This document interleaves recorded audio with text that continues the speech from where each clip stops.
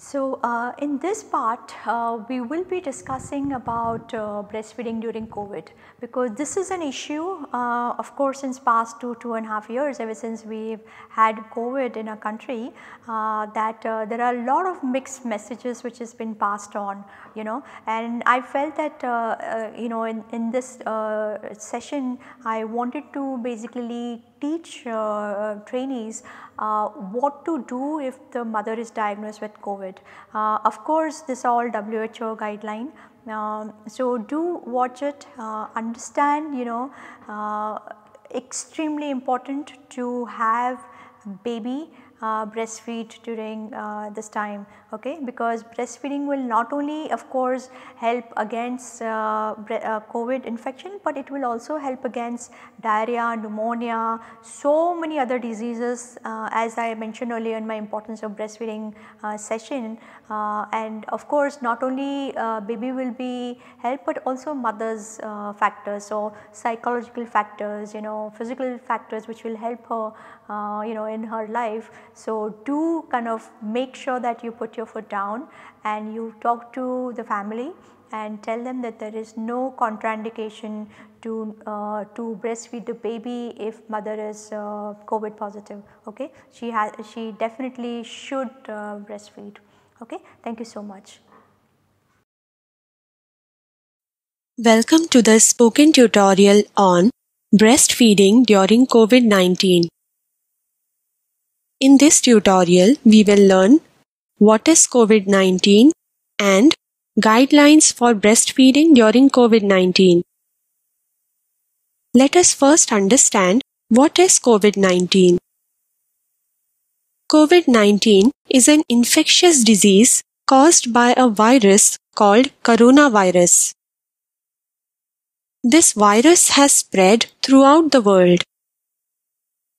When infected people sneeze or cough, they generate droplets. These droplets contain the coronavirus. The infection spreads when other people inhale these infected droplets. These droplets can also travel for 1 to 2 meters and settle on surfaces. There they remain alive for hours or days. Other people touch such infected surfaces with their hands. Then they touch their eyes, nose, or mouth without washing their hands. This is another way in which the infection spreads. Infected people can spread the virus even before the onset of symptoms. There is no clear evidence of intrauterine transmission of this virus to date. This virus has not yet been detected in the breast milk of infected mothers. There is no evidence so far that it is transmitted through breastfeeding. The clinical symptoms of the coronavirus infection are various. Fever, cough, breathlessness, fatigue, headache, sore throat are common. Vomiting, diarrhea, sneezing, and conjunctivitis are uncommon. Infected people can also show no symptoms. Newborns and infants are at low risk of COVID-19. There are only a few cases of confirmed COVID-19 in young children. Most of the infected babies have experienced only mild or no symptoms. Now, let's discuss the guidelines for breastfeeding during COVID-19. Breast milk is essential for all babies. This includes babies born to mothers with suspected or confirmed COVID-19. This also includes babies with suspected or confirmed COVID-19. All babies should be fed according to the standard infant feeding guidelines. Breastfeeding should be initiated within 1 hour of birth. Exclusive breastfeeding should continue for 6 months. If needed, the mother's expressed breast milk can be given. Complementary feeding must be started at 6 months of age. Breast milk must be fed at least up to 2 years of age. Breastfeeding, expressing milk, and complementary feeding are essential skills. They are discussed in other tutorials. Please watch the prerequisite health and nutrition series on our website. During COVID-19, special care must be taken to feed the baby hygienically. Mother should wash her hands for 20 seconds before and after touching the baby. She should also wash hands before and after breastfeeding or expressing milk. An alcohol-based hand rub can also be used to clean hands. If she is a suspected or confirmed case of COVID-19, medical masks are needed. She should wear a mask during breastfeeding and expressing milk. The mask must be replaced as soon as it becomes damp. The used mask should be disposed of immediately. It should not be reused. Mother should not touch the front surface of the mask. She should remove it from behind. Sometimes, medical masks may not be available. In such cases, mother should use a tissue or a clean cloth or a handkerchief. She should always sneeze or cough into it. She must immediately throw it in the dustbin and wash her hands.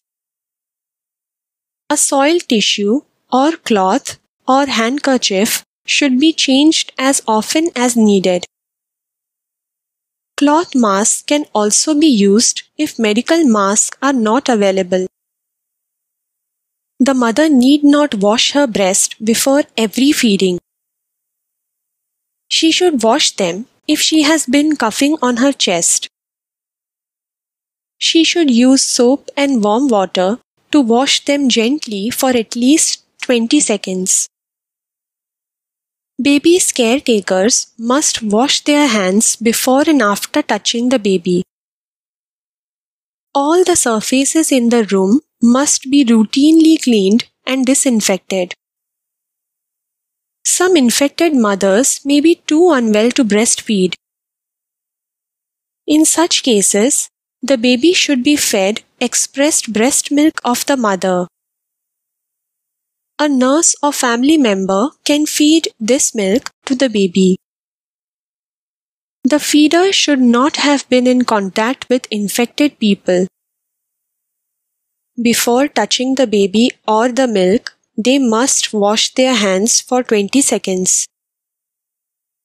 After washing their hands, they must also wear a mask. Expressed milk can be fed to the baby without pasteurization. The collection and transport of expressed milk should be done very carefully. Breastfeeding should be started again when the mother recovers. Some infected mothers may be too unwell to express milk. In such cases, try other options to nourish the baby. Check if human milk is available from a donor human milk bank. Feed donor human milk to the baby until the mother recovers. If donor human milk is not available, try wet nursing until the mother recovers. Wet nursing means to let a woman who isn't the mother breastfeed the baby. If wet nursing is not possible, feed animal milk to the baby. Always boil the animal milk before feeding it to the baby. Please ask your healthcare provider for their opinion on these options. Don't use formula milk, feeding bottles, and plastic, rubber or silicone nipples. Help the mother to start breastfeeding again when she recovers. Another important practice is skin-to-skin contact between the mother and baby. It must start immediately after birth, even if the mother has COVID-19. This will help in initiating breastfeeding. Kangaroo mother care should be performed throughout the day and night. Breastfeeding and skin-to-skin contact reduces the risk of death in babies. They provide immediate and lifelong health and development advantages. Breastfeeding also reduces the risk of breast and ovarian cancer for mothers. These benefits are substantially greater than the risk of getting infected. Lastly, mother and family members must be counseled regarding the warning signs. They must be trained to look for the warning signs in the baby. If they see any signs, they should report back to the doctor. The guidelines in this tutorial are based on limited evidence as available now. As new evidence accumulates, some of the recommendations may change. Please use these guidelines in accordance with the latest government regulations. This brings us to the end of this tutorial. Thank you for joining.